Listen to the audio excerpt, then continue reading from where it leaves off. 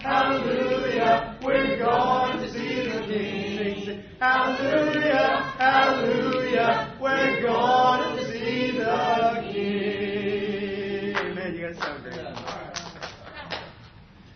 Amen. Good to see you again. Hope you had a good lunch. Did you? All right. That's always good. The old proverb we used to say in Missouri, when the belly is full, the body needs rest. So let's not fulfill that proverb here. Okay? Okay. I think I've got some handouts you've been given. Hopefully we had enough for everyone. Just to kind of recap, what we're talking about here is the Restoration Movement. And on your handouts, I'm going to review that first part for everyone that maybe didn't get a chance to be here, just so we can kind of stay up to speed on some things. Okay. But page 1, we talked about defining some terms, and restoration and reformation. Okay, Reformation, we always think of the movement of Martin Luther, reforming the church. We're out of handouts? Yeah. And then on there, you can email me, or I'll try to put it up on our website, but probably better to email me, and I'll send you a copy of the handout. That way you can have one. If you didn't hear the first part and you get the tape that way, or the CD, that way you can hear a little bit, follow along with the handouts. But what we try to do is Reformation was to reform what was currently existing as a church. Changing it, yes. But Martin Luther was one of those that he wasn't interested in throwing out what the Catholic Church had done. He was interested in reforming, trying to find what was good. And what Martin Luther did was he challenged the wickedness. We don't read about the other stuff that was going on in other places where priests were challenging the Catholic Church to change in certain areas. But we do know Martin Luther probably is the most common for us. The thing about it is, did they completely bring back the New Testament church? I think they were trying to, but a lot of things that they weren't able to do. One thing I can think of is when I first was baptized, 1983, I was 21. I'd grown up in the Lutheran church some. My dad was an atheist, and my mom kind of took me to church some, but I ended up settling in there. And when I was converted, I went back and read some of Martin Luther's writings that I remember as a kid being taught in catechism. And one of the things about Martin Luther is Martin Luther believed baptism was necessary to become a Christian, but they sprinkled infants. And his rationale was, because the pedo-Baptists were harassing him over the immersion issue, and he preferred immersion, but one of the things Martin Luther said was, I look back at all these people who were baptized as infants, and I see the fruit they're producing, and so I have to believe that they're working through God. So, what was happening? Well, he wasn't really going all the way back to restoring the New Testament. He was working with what he had. Was it right? No. He was placing more emphasis on what he saw God doing in a movement rather than sticking with the scriptural issues. But that's kind of the idea of Reformation. A lot of the people reforming the church, may not have been as close to God as we think they were. But as a historian, it's not my business to judge, So that's what Reformation is. Restoration typically has been understood as, let's dump it all and go back to the early church, Acts chapter 2, and refound the church or restore the church. The thing about it is when people do that, we ignore 2,000 years of history, and we tend to make the same mistakes that they made over time. Secondly, we never really do restore the church because we still have our own preoccupations. And we were talking at lunch with some guys. One of the things that I bring up is in Christianity, we have a preoccupation with the crucifixion, and when you read the book of Acts, the preoccupation was with the resurrection. Mel Gibson's The Passion is a prime example of that. That has swept the religious community, and what made me angry was it's about the resurrection. In our domestic violence work, our abuse work, we're finding all of these priests who've been pedophiles. Yeah, they focus on the crucifixion. See, focusing on the crucifixion brings about shame and humiliation and, power and control. Resurrection is about empowering people and saying, we're helping you to do this, and we lose a sense of control over that. So, again, you can just see even in all of our attempts to restore the New Testament church, we find ourselves keeping some of the things from what's, our religious teachings, our religious understandings. So the idea of Reformation is actually a progressive movement to try to change what's going on and asking the question, what needs to change each time we go? I mentioned in the first session about Acts chapter 1, verse 6, are you at this time going to restore the kingdom to Israel? God took the same group of people who were sinners, brought them back to Babylon, reworked with that community, reformed that community, the book of Ezekiel and Jeremiah, gave them a new covenant, and continued on. So the early reformers, or the people on the Restoration movement, saw themselves as reformers. Alexander Campbell, as we mentioned, one of the people in our Restoration movement, his New Testament translation from the Greek, he translated repent as reform. He saw himself as part of the Reformed Baptists at one time. Some of the people in the Restoration movement called themselves Reformed Methodists earlier in the 1700s. So they saw themselves as a Reformation. Walter Scott, Alexander Campbell's right-hand man, his nickname was Philip. That was Martin Luther's right-hand man, you see. So, they saw themselves as reformers. But they used restoration terminology. They weren't trying to throw everything out and go back and start with Acts 2. They said, we as a church need to go back to the way they did it in the Bible. And so they were moving that direction. So the Restoration movement was a movement. Ideas, philosophies, theology, actions for God, all done in a movement together. Some terms that are there on that first page, Mainline Churches of Christ, is the ones that are not ICC, International Churches of Christ. We are the typical, what we've known as the Churches of Christ. My title is from the Mainline Churches of Christ, so I thought I'd define that for you. Christian churches are the churches of Christ that use instrumental music. A little bit different in some of their theology, but mostly very similar. Disciples of Christ is a term now that refers to the first Christian church, a little more liberal than the Christian churches, but they also practice instrumental music. A movement, define that, and then I talked about our view of history, and you saw on the bottom of your page there that typically we look at history as, my way was right, and everybody else that breaks off is a rebel. The voices of dissension are rebels, and it's based upon the perspective of the historian. Whoever's writing the book. I've got a bibliography there on your last page, and it depends on the perspective of the writer. You're going to read a lot of things different in each book because it depends on the perspective of the writer. Some writers will say, we were right, and we're going to tell you about all the people that were breaking off of us. Others take a different view, and that's on the back of that first page. The more confusing view that the only way I could think of is that we look at all that was going on, and we talk about the voices and the prophets and the people who were speaking forth a message, and instead of saying, what a bunch of rebels, we say, why were they saying this? What was being said? They were trying to call us to reform. They were trying to call us to go back to the way they did it in the Bible. They were trying to alert us to issues that were going on that we really didn't know. And the separation between the churches of Christ and the Christian churches over the instrument. The instrument was just the focus. It's like a divorce. Why are you divorcing? Well, because of this. Well, what's the real issue? Well, we haven't been getting along for the last 3 years. We picked at each other. Okay. So we go back and we see that the disciples of Christ and the churches of Christ didn't really separate over the instrument. They separate over a lot of issues. Socioeconomic issues, issues of the war, issues that we wouldn't sit down and talk about things, issues that we were, bitter and angry, issues that, they were getting into theological liberalism and we were trying to hold to the faith. A lot of factors there, and the instrument just tends to be the one we tag, and then we tell everybody else it's over the instrument without knowing the whole fight. If we view the movement as a whole, we see a lot of ideas that were designed to try to help us to reawaken to the way of God.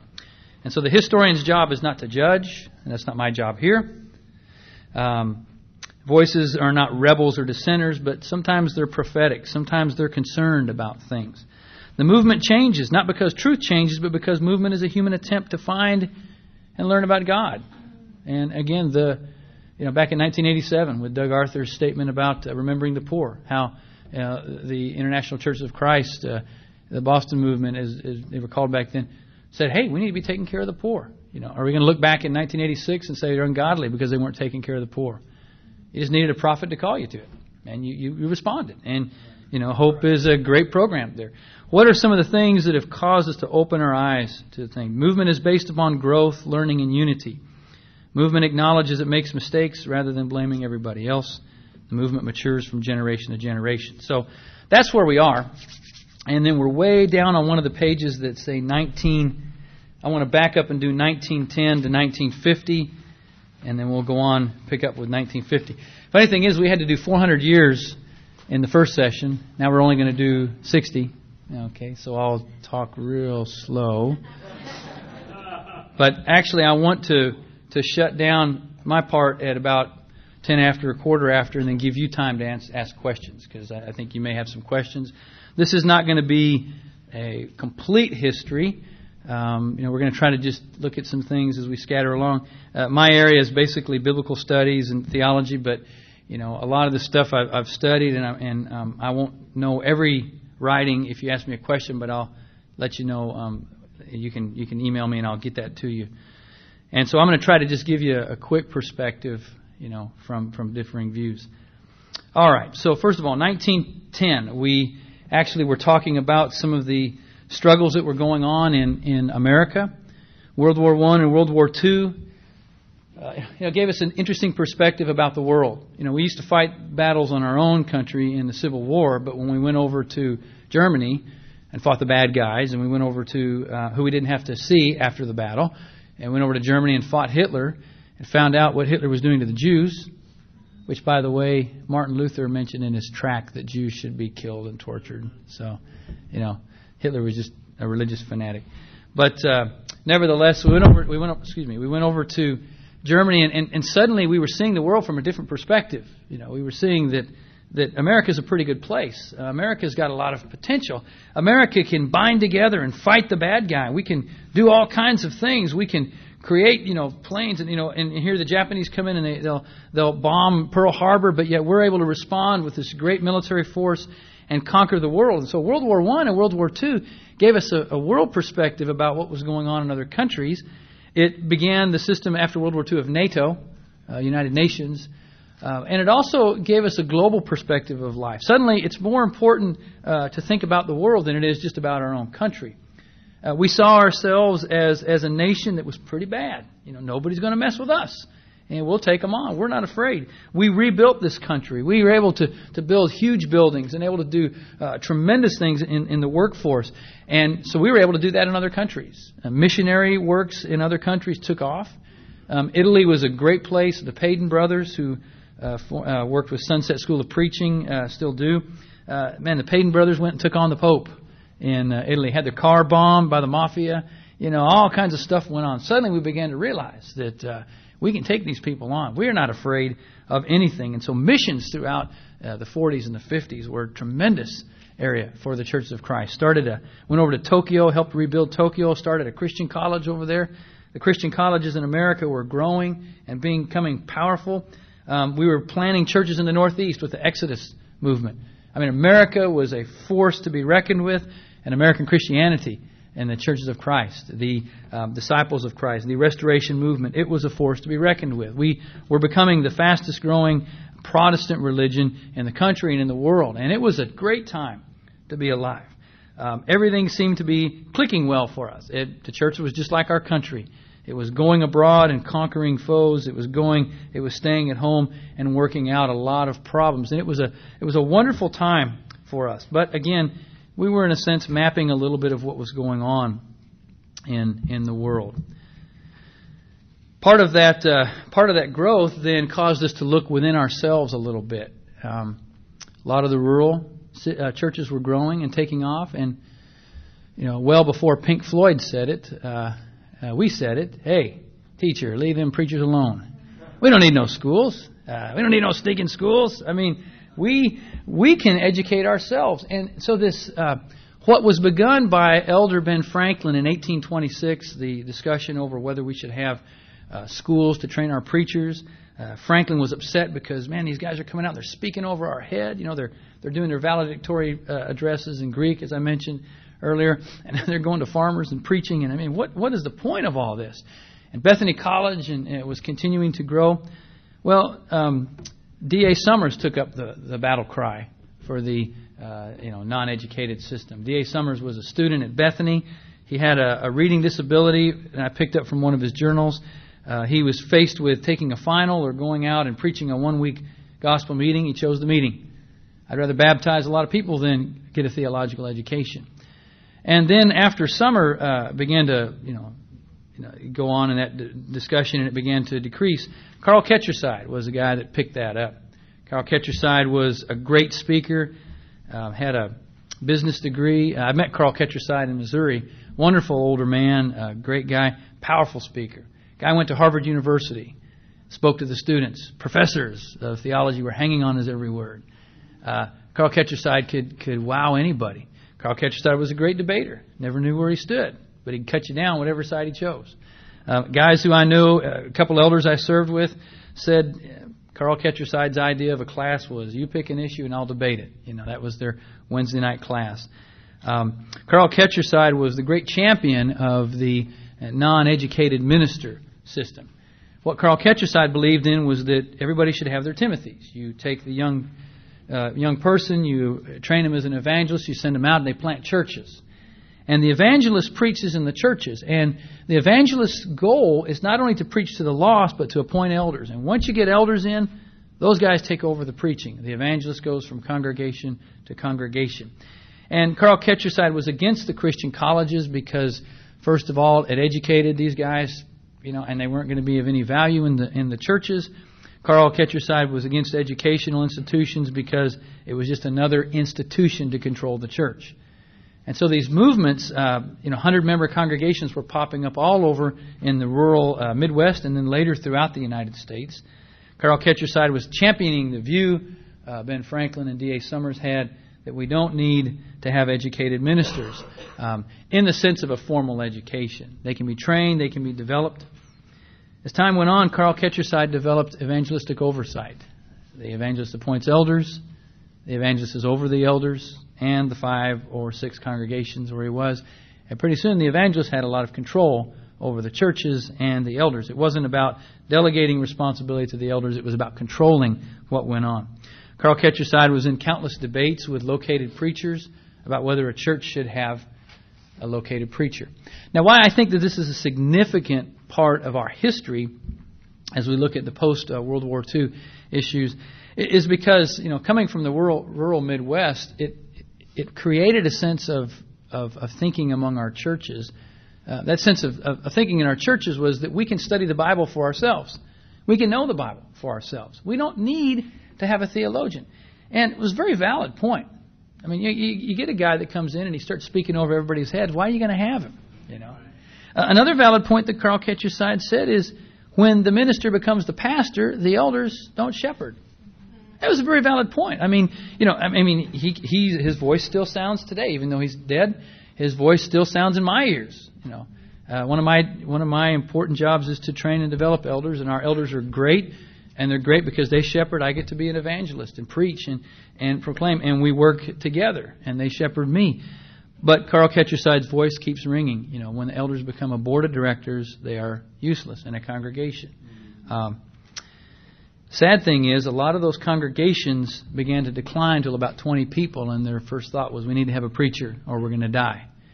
And then the men who fought so hard as elders to teach and preach did delegate it to ministers, and those ministers did become pastors. I worked in a church like that where it was so hard to get the elders to do stuff. They had become comfortable, and Carl's words had been fulfilled in a sense. But, Carl Ketcherside was also against orphans' homes, said that it took the place of the church. But in the debates, the question was always asked, how many orphans you raising, Carl? Well, that's not the point, And Carl Ketcherside, again, was not only with the colleges, but Carl Ketcherside brought a sense in the churches of Christ that said we need to reach the common person. And while Carl Ketcherside in history, along with Leroy Garrett, who got his PhD at Harvard and turned around and wrote for the same movement, and Ben Franklin and D.A. Summers, while they've been seen as a schism of the church, they were crying out to say, we need people who talk to common everyday individuals. We need people who can preach a sermon with meat in it, rather than just a pep rally, but yet meat that people can chew, We don't need them giving them a porterhouse steak when they're only ready for a hot dog. If you count let's say a kosher hot dog, that is meat there. And so Carl Ketcherside's voice was a great voice. What are we doing with our churches? This was carried on in the later 70s with the creation of preaching schools. Again, Abilene Christian and Harding, they were turning out these guys with Masters of Divinities, and again, they were way over people's heads. So the preacher training schools were a response to that. Let's get a family, let's train both of them together, put them through 2 years, and send them into the congregations. A great voice of reason, a great voice for a call, for action, yet an important voice in our churches. Some have called them rebels and dissenters and heretics, and there were things that we can look and say, yeah, they were a problem. But they were calling out for the church to be concerned about the little people, and not get over everyone's heads. And so in the churches of Christ, that kind of battle was going on. In the disciples of Christ, there was still the continued battle of liberalism. The issues of ordaining women in the pulpit, the issues, again, of theologians who spoke above their people, the issues of social, having people that are snobby and so much more wealthier than everybody. And the cry among the disciples of Christ in the Christian churches were, hey, you've forgotten the common person. Both movements were struggling with the same thing. It was just at a different level. And what was exciting about it was in 1910 to 1950 and onward is we saw a nation of people that said, I can learn the Bible for myself. So give me a reason to study on. It was the statement of a people, I need meat, but I don't need so much meat that I can't understand what I'm eating. You see, I want to chew my meat and enjoy it. You see, it was a nation of people that were screaming out to learn. We have confidence in who we are as a nation. We can learn.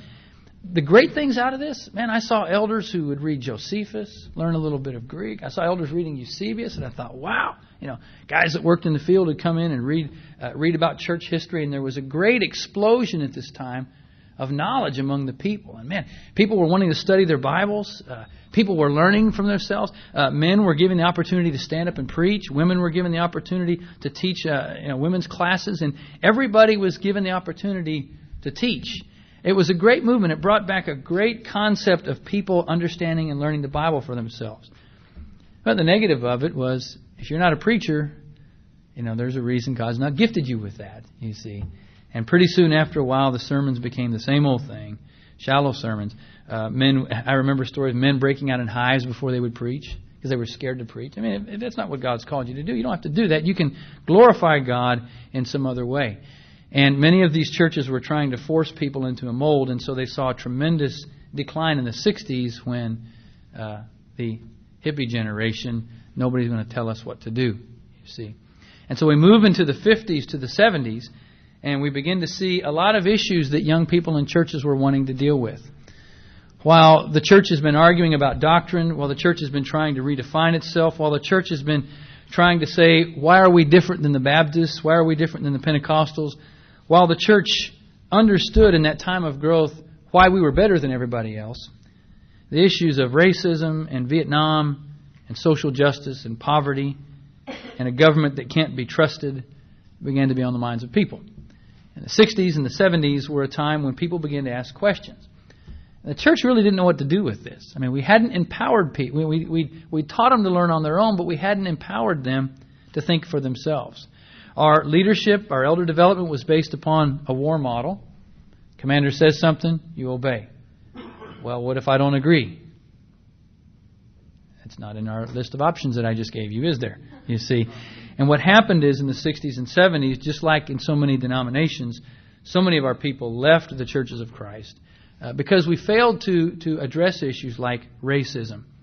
Much like in the 1840s when Alexander Campbell and Ben Franklin refused to address the issues of slavery because it wasn't, in their mind, a biblical issue, we were doing the same thing with racism. Martin Luther King was at the forefront of preaching. Our African American brothers and sisters had been preaching and writing and proclaiming and challenging us and even questioning whether we were really churches of Christ because we had African Americans worshiping in the basement, because at one point African Americans were not even allowed into our schools. And letters such as this one To A.M. Burton, who was a man who gave 90% of his income to the Lord. Mr. Burton, it has been brought to our attention that you have intentions of purchasing the St. Cecilia Academy property for the purpose of using it as a school for Negroes.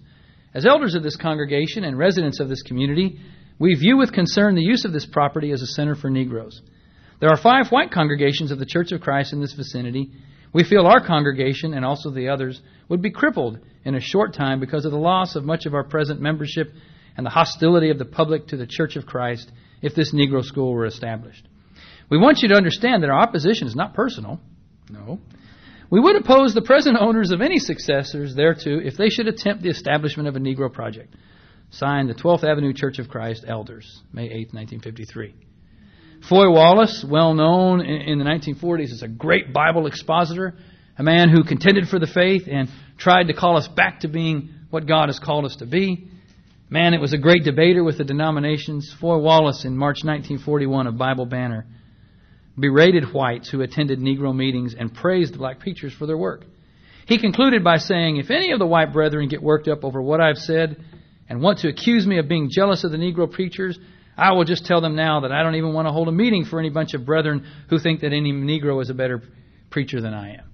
Yeah, there's a dark hour in the, quote, traditional churches of Christ. It's a time when racism wasn't even addressed. We were reading the same Bible that Paul wrote. We were reading the same passages. There's neither Jew nor Gentile, slave nor free, but somehow we weren't getting the point across. And then in 1961, Carl Spain, standing up at the ACU lectures, a scholar there, stood up and said, God forbid that churches of Christ and schools operated by Christians shall be the last stronghold of refuge for socially sick people who have Nazi illusions about the master race. I feel certain that Jesus would say, you hypocrites, you say you're the only true Christians and make up the only true church and have the only Christian schools, yet you drive one of your own preachers to denominational schools where he can get credit for his work, but you won't let him take the Bible for credit here at Abilene because of the color of his skin. We have become moral cowards. Carl Spain was almost fired for these statements, but Abilene Christians stuck with him. They began to admit African Americans, and Abilene Christian became the first school to do that. It's interesting that that's a tension that went on in the churches of Christ. And in my perspective over Restoration history, that may be the very first time that the churches of Christ failed to do what was going on in the government world. All along I've been saying, just as our country's done this, as our country's done this, we've done this. This was the one time where the Church of Christ failed to address the racism like our country was addressing it. Not that it's been solved in our country, but it's interesting that we resisted it. Mission Magazine, the one that came out of New York, was constantly criticizing the church for neglecting this issue. A commentary called Pseudo-Amos was written. Thus says the Lord, for 3 transgressions of the churches of Christ, and for 4, I will not revoke the punishment because they sell the inner city for suburban sanctuaries and the ghetto for heated baptistries or soft lights. They that trample the head of the indigents and the immigrants turn aside the way of the addicts and the alcoholics.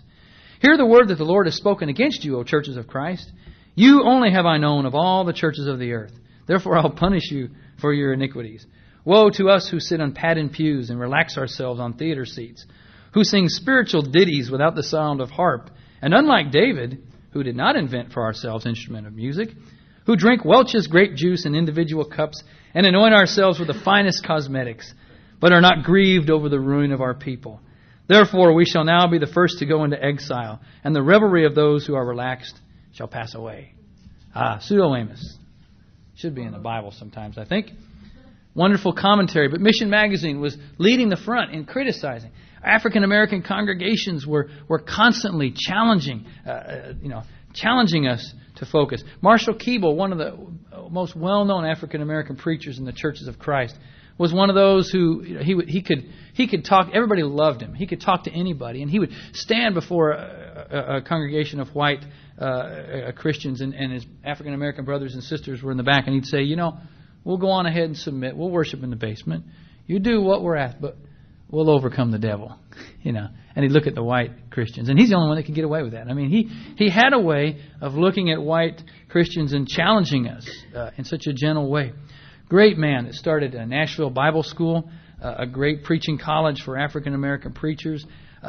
Wonderful man. chose to be passive-aggressive about the way they were going to overcome. Singing, "We shall overcome," believing that there would be a sense of unity among whites and blacks. And yet when he died, many people grieved.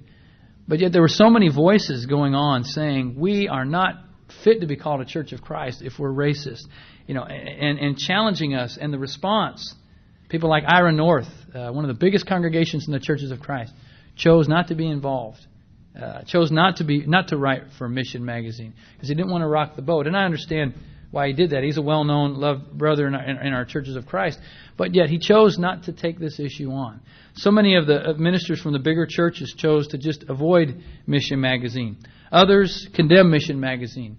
And there are other issues that were being promoted there, but they focused on that. Mission Magazine is a heresy. Mission Magazine is calling us to leave the faith rather than addressing the issues. Mission Magazine's got some good points, and we need to reflect on who we are. And so there was much tension over racism in the Churches of Christ. And yet, the Churches of Christ began to train people to do urban missions. Urban ministry began to take off. Joy Bus ministries began to grow. Campus ministries began to take off in the 60s and the 70s. And higher education began to grow again. But we never wanted to address the racism issue, and it was absent from our pulpits. And again, as we look along, the voices of the prophets were calling us to change, calling us to repent. And yet in some way, we weren't paying attention to them. And so as the Churches of Christ struggled to define who they were, people left the church because we weren't addressing issues. And the disciples of Christ, they were leaving the disciples of Christ because they too were not addressing the socioeconomic issues that they were facing. And the question was, is God still among us? And people were trying to hang on. Others were listening. Others were tuning them out. So we come to the 70s through, as I would say, 2001, or not 2001 to 2000. And we begin to see, other things forming in the Churches of Christ. As the Churches of Christ emphasize on bringing people back, trying to change the way we did worship, trying to change the way that we did evangelism, things like the campus ministries began to grow. And, that's where we begin to see Chuck Lucas with the ministry at Gainesville, Florida, known as, I think, the Crossroads Church of Christ. And the discipling movement began to grow. There was a desire in the Churches of Christ to gain those back who we had lost. There was a desire in the Churches of Christ to address the issues that were raised in the 60s and the 70s. There was a desire in the Church of Christ to evangelize. We'd lost people. And the people were crying out, we need to be evangelistic. It was a valid criticism. Our young people were going off to colleges and experiencing pluralism. The worship of many gods. They were exposed to so many different, the Quran and Jewish faith and experientialism. Our young people were getting, experimenting with drugs. And we were beginning to say, we need to call these people back. Many of the people of the 60s, the hippies as they were called, who had children, they wanted to come back home. And just as Wade Clark Roof mentions in his book on the baby boomers were returning to more conservative religions. The Church of Christ was one of those. Because people wanted to, again, bring their children up knowing about God. And so from 70 to 2000, there was a great explosion in urban missions ministry, youth ministry. Youth ministry took on a new form. Media was important. How are we going to get these kids fired up about Jesus? College programs began to have youth ministry degrees and urban missions degrees and campus ministries. What's now known as the International Churches of Christ. I was converted in 83, and so I kind of followed the International Churches of Christ for quite a while. And one of the things that I always appreciated was the call to evangelism. We needed to get right with God. We needed to become evangelistic. We needed to respond. And, I don't know. I think at some point, somewhere over there, it was maybe like a divorce. I don't know. At some point, there was a parting of the ways. And I think what happened is a person that observed, as a person that that had friends in the Boston movement. I think sometimes we weren't willing to listen. And I think sometimes we weren't willing to talk. And I think both of us just said, see you later. It's a big world. We'll go on our way. That was unfortunate because, in a way, there was so much we could have learned, and I think that there was so much that could have been learned by the Boston movement, and yet, unless we walked our ways. positive things of that, being back here in the church, the mainline churches of Christ, we became more evangelistic. We talked about evangelism. We pushed evangelism. But we also saw that evangelism has to do with confronting our government structures and being a little more prophetic. And so we were challenged to grow. We were challenged in some areas. As our society began to get involved in internet and globalization, we were forced to look at world missions. 1984 was the first year that black and brown Christians, from a world missions definition, outnumbered white Christians. And so we began to realize that Africa and South America were places that had a deep longing for God. And so we began to see missions on both sides, with the International Churches of Christ and the Churches of Christ, and also with the Disciples of Christ and the Christian churches. Africa and South America became a target for many of the ministries in world missions. Great hearts were being won there, great souls were being encouraged, and great churches were being planted in there. Internet and globalization was making us constantly aware of where people were. And as a church, we began to respond. Our theological portion of the mainline Churches of Christ has done tremendous work in becoming a force in the Society of Biblical Literature. Alexander Campbell and the Restoration Movement is now being included in many of the histories of American evangelism. We have forced the Evangelical Theological Society to take Alexander Campbell and Barton Stone's teachings seriously. There's been in the scholarly community a great emphasis at uniting, in a sense, the Christian churches and the Churches of Christ through the Stone Campbell Journal and Restoration Quarterly. While we're not in agreement on everything, we do understand that theologically we need to call our churches to get involved in dealing with scholarship issues. Many of our ministers in these churches have published commentaries that have been well respected in the scholarly community. We have been able to stand up and say that the Churches of Christ are a community that have a strong biblical foundation and have earned respect in the scholarly community. Many of our scholars are teaching in major seminaries throughout the world. While, again, all of them will say, I don't agree with everything that's taught here, they are being an influence at challenging people to think at a higher level. On the other hand, in the rural area, many of the churches are continuing to grow in the restoration movement, reaching and empowering people to deal with social issues. In a sense, we've learned a lesson from the voices of the 60s and the 70s. And so we come to the year 2001 to today. And so we ask the question, what's the future of the restoration movement? Well, I think the best question to ask is maybe right here. What is our future? As I spent some time in prayer asking myself, why am I here? Why have I been asked to speak? With the potential of, if like other churches of mainline Churches of Christ, using this as a platform to point the finger. Obviously, God says this is a chance to talk about what our futures are. Unfortunately, in the past, we've parted ways and gone on. I know I followed what's gone on in the ICOC, the Henry Crete letter, and the developments within many of the churches and the dialogue and the talking. And so we're asking the question as mainline churches, what's the future for all of us? Is there a chance to come back together and reconcile and talk and learn from each other? Many people in the mainline Churches of Christ have said that the things that have been said in the last few months among the ICOC have been stuff that we've been saying 10 years ago. Others have said, international who? Others have said they'll never amount to anything.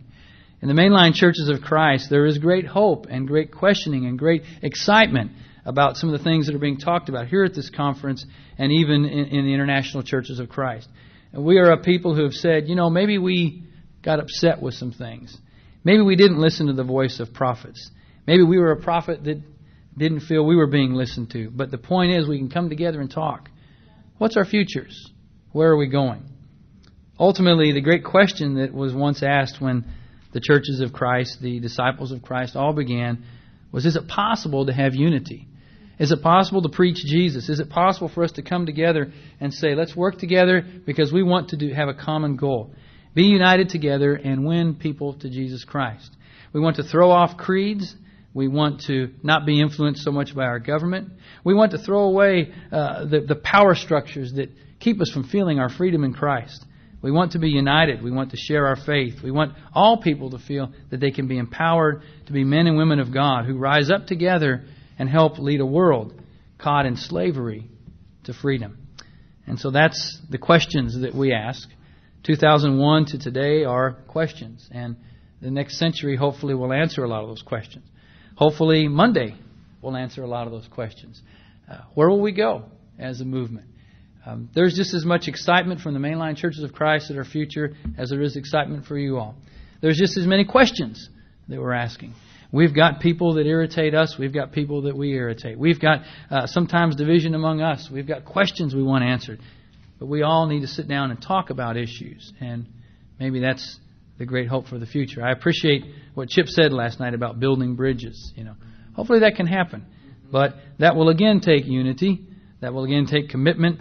That will again be like the divorce, where the couple part their ways and they come back and say, before we can reconcile, there must be peace.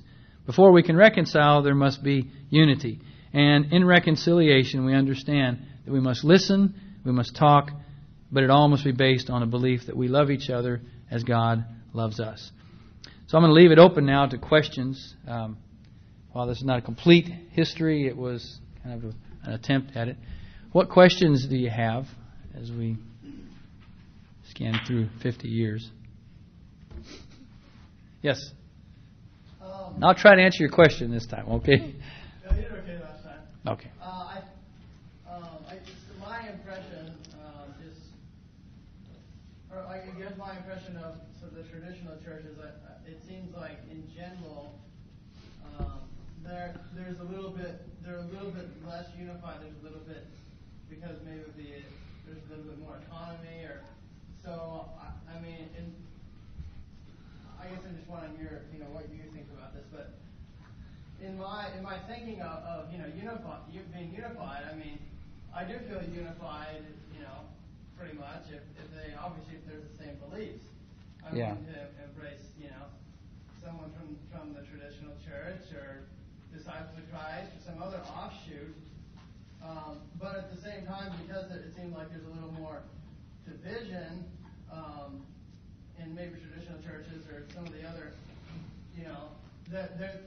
I know that there are some traditional or maybe other churches that have sort of gone the way of maybe easy believism, or I'm not saying that they're not unified with what you and I believe, and so just in unifying ourselves, it's kind of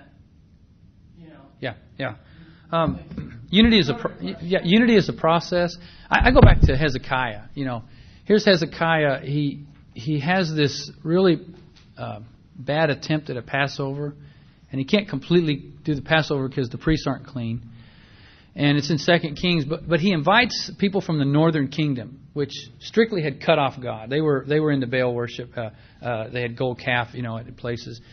And yet Hezekiah invites these people to come, and he says, we got something in common, the Passover, that God freed us from the bondage in Egypt. And if we can begin there, we can talk. And I guess I look at that, and that was where unity began. Is let's find something we have in common. Let's begin there and see where it goes. There's some things that are never going to be possible. I can't unite with a Muslim, and I'm probably going to unite with some of the Pentecostals on some theology with baptism. But I can at least start somewhere, and then we see where it goes. So I think unity has to begin somewhere. And unity has to be committed to saying, well, let's talk about it and see if this is a process that can happen. So, I think if I say this isn't going to happen, it will never happen. If I say let's start and let's talk and let's just see what happens. And if it happens, 10 years from now, I may think, it's not a big issue to me now like it was then, because maybe I've grown, maybe I've realized as I've studied that that's not a big issue. So I guess I'm saying I think it begins with talking about it and seeing where it goes.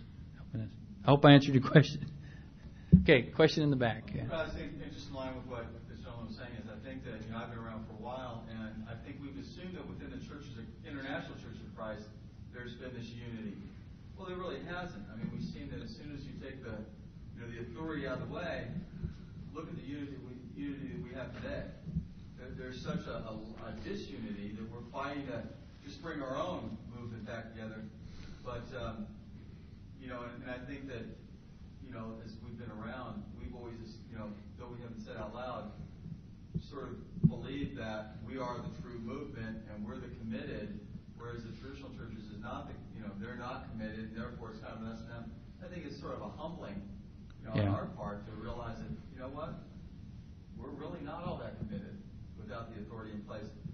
I guess at the same time, I guess my question is, and I'm trying to form this into a question, take an observation, make a question out of it.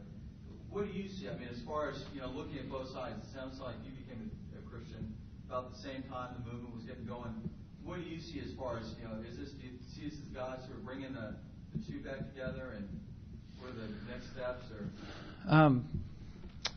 Yeah, I think I see that. I see God moving. I know Satan's been involved, but I know if you resist the devil, he'll flee from you. And I think sometimes God allows Satan to have power because God says you need to learn something. And so I think we've been knocked just as hard in our lack of evangelism. And God's had to slap us upside the head and say, you can learn something from these people. And you turned around and you called them a cult and you branded them, So what do I see? I see God working to say, come back together and talk about it. What's been clear in my life is just the fact Kip McKean answered the phone. When I met him in April, he said, hey, I want you to speak on this. I thought, you don't even know me. Well, I've heard of you. I thought, and people would say, it's kind of risky going there. I thought, it's just as risky having me here, But I feel like I've been invited to somebody's house, and so I'm just sitting and visiting, enjoying the fellowship. And when I leave, people are going to say, what's going on? I'm going to say, I've just had a great time, and we're talking. So I think God's moving that way, but I think it causes us to go, let's talk and let's listen. Rather than I'll go out and call, Oklahoma Christian and tell them all this stuff. So, yeah. Before I ask this question, just give some background. I've been in the church for 9 years, and so kind of our background, especially us who are converted as college students, is we're like, what's the traditional Church of Christ? I grew up Catholic. Yeah. I don't know. So that's kind of the background that we're from. As we sort of, I kind of grew up in the church, so to speak, in the International Churches of Christ. I guess the question I wanted to ask is probably how do you define unity? I kind of think of it as, from what I've gathered from you, there's one sense of unity where you fellowship together, you believe in one another, that's a brother over there, that's a church of brothers and sisters, and there's sort of a unity in fellowship. But I guess when I think of unity from the Bible, I think of unified in let's work together, it's a big lost world, let's get a plan, let's get together and do something about it. Unity of purpose. And so maybe I'm off in this, but I kind of want to mean unity in fellowship, or you mean unity in what's our purpose together? Yeah. Good question. I think both. I think, I have to think about that a little more. Because I don't want to answer that. I don't want to answer that the wrong way, and I haven't really thought that through. Unity. I think we all have a purpose in our unity. What has God called us to do? Where's our unity? Where's our unity of fellowship? It should be with our brothers and sisters, first of all, in our congregations, right? But I think as we begin to look at who we are, where have we come from? Well, in the 80s, we kind of went our separate ways. How about going back and let's unite together in that and talk about that? And then let's look along. If there are other people that we've broken off with that we can talk with, promote unity and healing through our life. It's kind of like a person that they're getting ready to die and they go back and start making amends with all the people they made enemies with. Some people are so far gone, they're into drugs. I can't, but I've made amends with anything. And so they make an attempt at finding who's kind of similar to them. And I'm probably not answering that because I haven't thought through that. But I hope I answered it enough for you. I guess we just... Yeah. That's a tough question, I guess. From the lecture, yeah. You spoke of unity several times, and that's kind of what I just was like, oh, okay. What does he mean by unity? Yeah, I guess the person coming along at this stage, you probably look back and go, I didn't know we needed unity. And I guess speaking as a person who's been back here at this stage and looking at the whole movement, we were always working together, but we kept splitting off of each other and fighting in arguments instead of staying together. Yeah, that's what I got confused by. Yeah. Is unity of fellowship versus unity of purpose? I'd say unity of fellowship then, I think, there. I'm going to listen to the CD and go, man, what was I thinking? Okay. It's okay.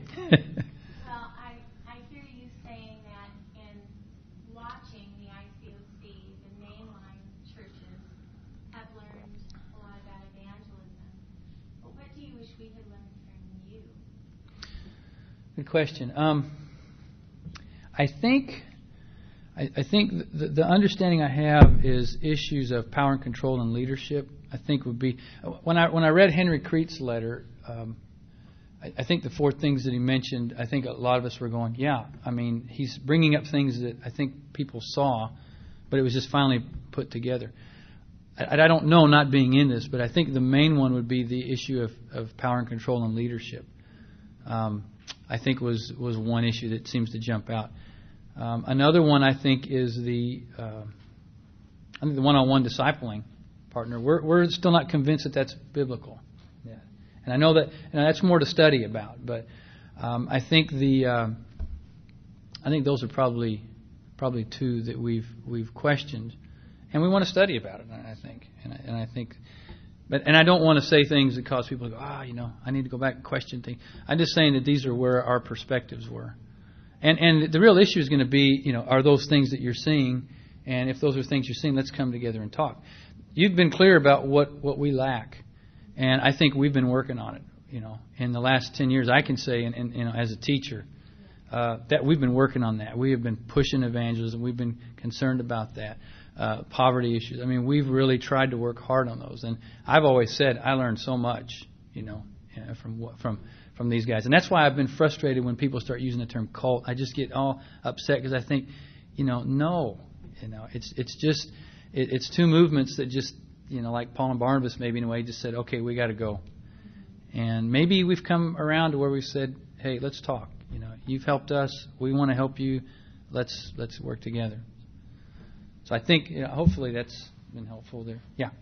Yeah, Ron, how are your congregation, how well do you work together with other churches of Christ? What vehicle do you guys use to work together? This is what I'm hearing. Every year we do a thing called Together with Love in Christ. Last Sunday in October we have a unity worship here at the convention center, and we have probably 2,000 people there. So there's about 25 churches of Christ in Portland, Vancouver area.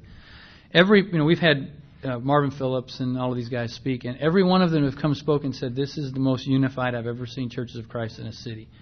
I feel as churches of Christ, and I've been chairman of the TLC committee, and I work with the preachers' meetings. I feel we have a great spirit. I mean, there's a couple churches that think they're the only ones that are right. But I feel we have a very great spirit. We disagree on stuff, but we're committed to working together as churches of Christ to continue outreach. We've planted a church in Clackamas County, and then an urban ministry planning has gone on. We've sent our Metro has helped to start 15 churches in Albania. Our singles minister's gone over. Tom Bonner used to be an elder at the Montreal Church of Christ, I think, at one time. So I think as churches, we all work very well together as ministers. And we disagree, but we try to encourage each other and challenge each other. How do you guys stay unified doctrinally? Does it have those type of events? Yeah. We have to give and take, on some things. I mean, we're struggling, a couple of churches. The women's issue came up with one of the churches, and what bothered us was that the minister came in and said, this is what we're doing, and then they never showed up to another preacher's meeting. And we said, come talk about it. We don't agree with this, but we want to talk about it. We have some churches with praise teams and some that don't, and we've just learned to say we're going to have to bend and get along on some of this. If it's a real serious issue, we talk about it. But I think we found that there's really nothing that's serious with us. So I think the more we talk, the more we find that, hey, it's not such a bad issue. I mean, I think we can work with that.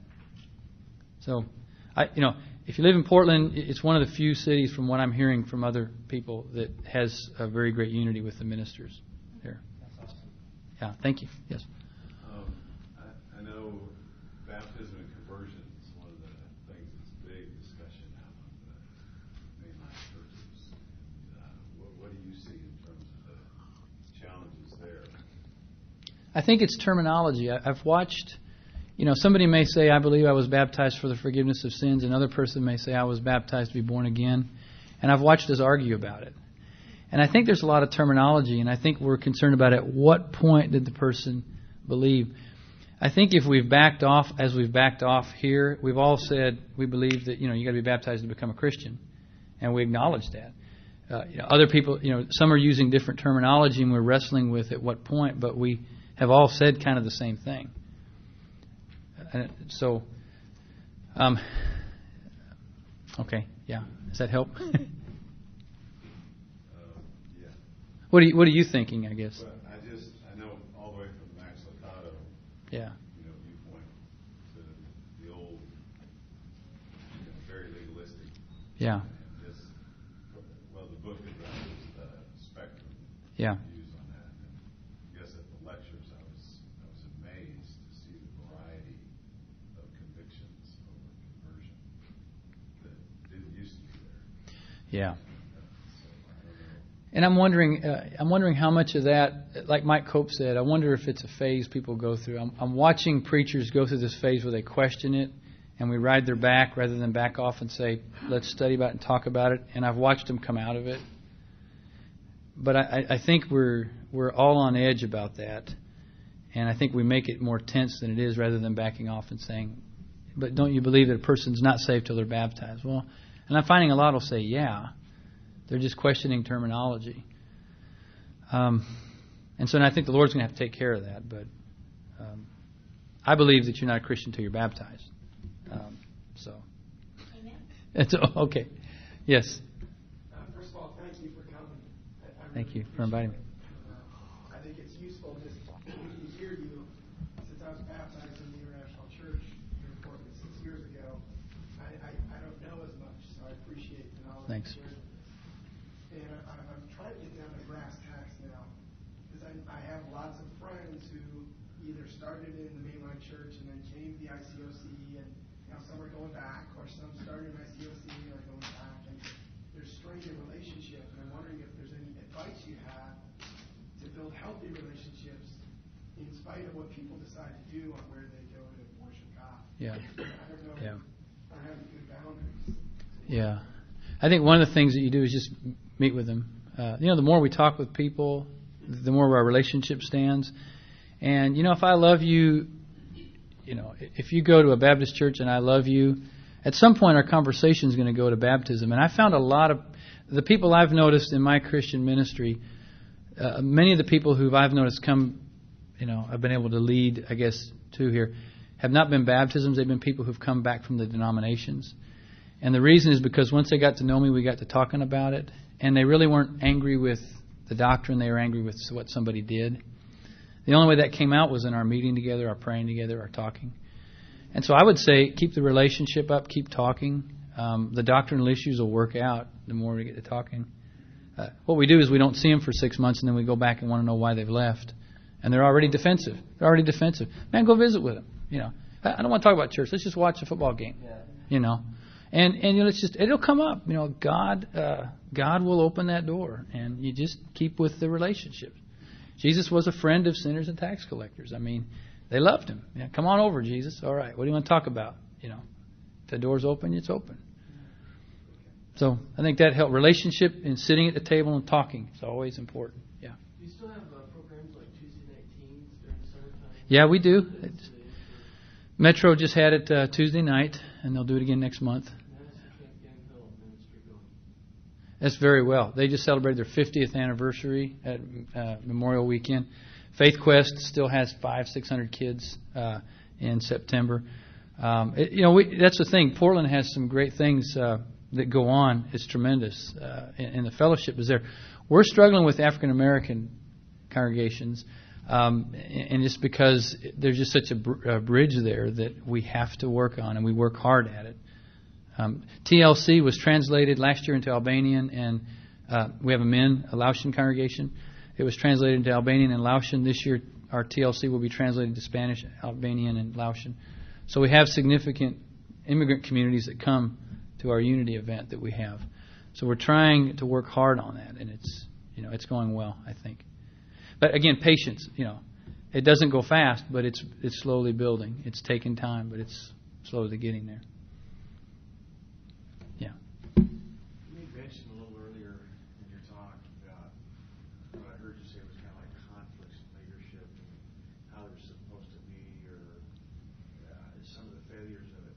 How would you define leadership and then its roles and responsibilities? Well, I think Ephesians 4, if you want to turn there. I think leadership is a gifted position. Ephesians 4.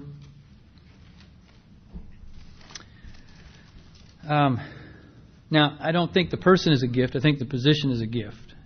I'm not the gift, but the position I fulfill as an evangelist is a gift to a church.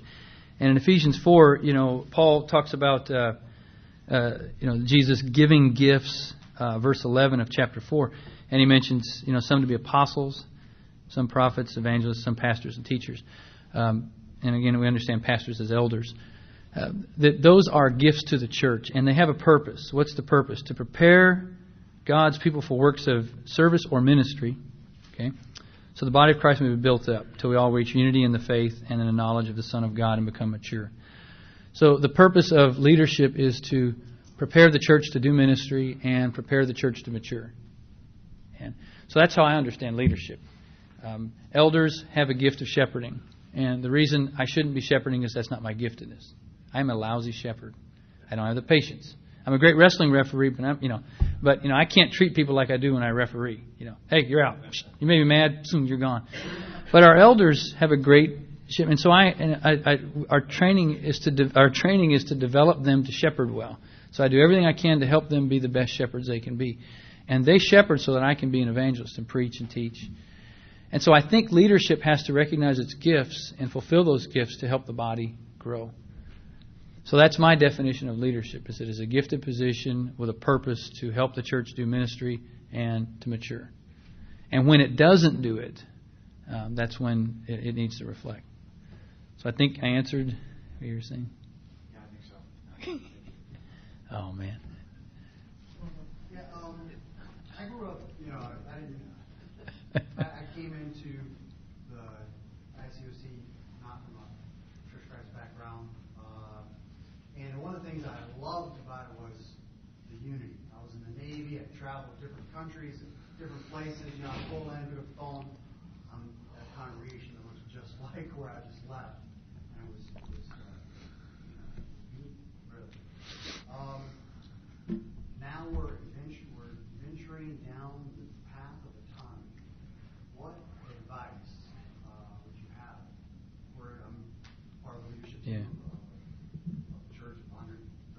Yeah. What advice would you have for church venturing down the path of autonomy? Well, one of the things, let's not mix unity with conformity. Okay.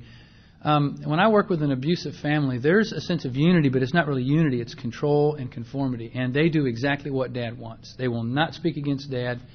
If they do, they're out, and so we deal with the shame factor. Being married to a woman who I love very much, I learned quickly within the first week of marriage that unity and conformity were not the same thing. When I came home and said, hey, I expect the dinner to be on the table, I found out that I was going to have to be a little more tolerant and understanding. And that we've learned to work together as a team. Unity and conformity are not the same thing. So unity means that how are we going to work together to get this done, recognizing that you're different than I am. And that means I'm going to have to be tolerant about some things that people do. So a church that's moving that way needs to understand unity is not conformity. Unity involves tolerance and patience and working together and humility and sometimes challenge, but encouragement and understanding you're going to do it different than I'm going to do it. Now, there's problems with that, yeah, but understanding that we do things differently.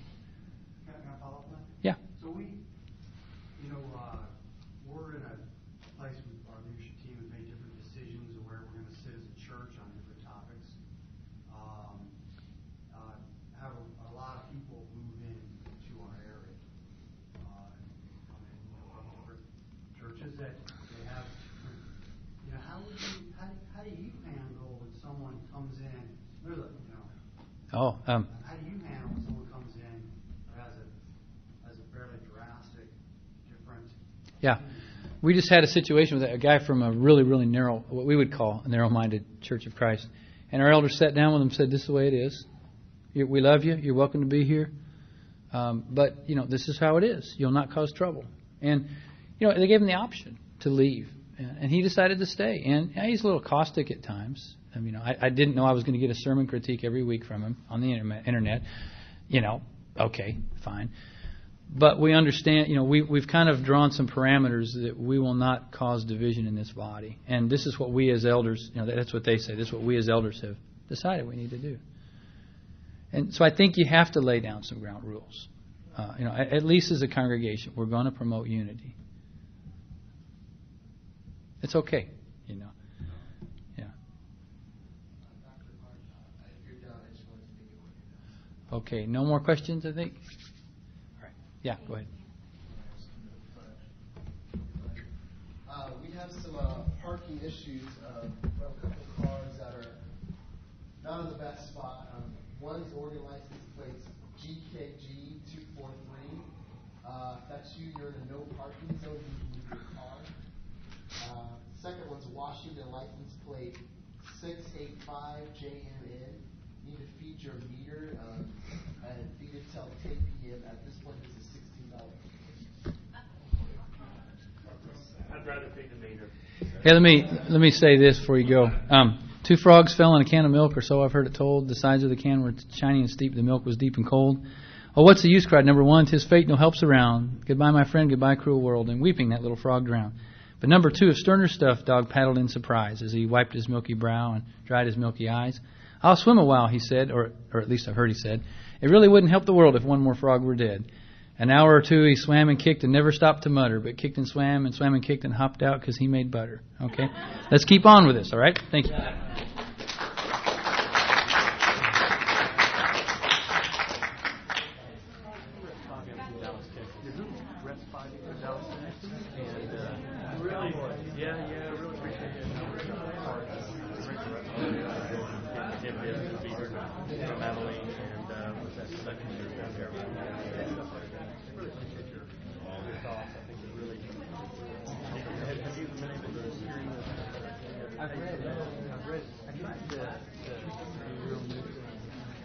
I read some of it and I thought, wow, this is going on here. Well, I think that's very wise. I think it's very wise. I think it was very encouraging. I heard it was very encouraging. It was very encouraging just to, Was you there? Yeah. I got to go and be a part of that. And it's just real encouraging to see not only there, but a lot of people around this area. Just talk, okay? We're not moving in together, but we are definitely talking, and there's a lot of praise for that. So I'll be interested in communicating with the guys there, and that's just some dialogue with that, and also their Pepperdine connection, Pepperdine, ACU, and all like that. So I really appreciate it. Thank you. I'm happy. Thank you. Good to meet you. Hey, Ron. I had a quick question. Look, one of the things I'm hearing is the modernism, postmodernism, and just a lot of people are talking about that sort of the history from the 1950s or 1900s all the way through to now, and under that worldview umbrella. Yeah, the rationalism. Probably, which really kicked off. Good, how are you? I was just looking at your shirt. Tom Reitman. That's Tom. Misha. The Nighthawks? The Nighthawks. I don't know who they are. My wife. We've been going. Oh, really? Do you have any thoughts on that? Yeah, the guys in the inner city manager, we were talking about it. They said, I'm so tired of hearing postmodern. Yeah. Eugene. Portland's a great part of Riverside, that. huh? I think at the heart of it, Yeah. there is. Yeah, we actually moved up from San Diego I think we see more about a year ago now. I work for a little .com company. There's actually just 2 of us that run the Beyond company. that, I don't think we And can my boss was it's a from nice a sermon. little suburb of Eugene. I think And he always wanted to move back, and he kind of talked me into it and said, look, they're planning this church there. He's a disciple. I said, they're planning this church there. Why don't we move up and get out of the busy city of San Diego? And reluctantly, I said, sure. And, we waited for about probably 6 months for the official planting. So we were there for a while. But, that's it. So we've missed California, but it's all good. As long as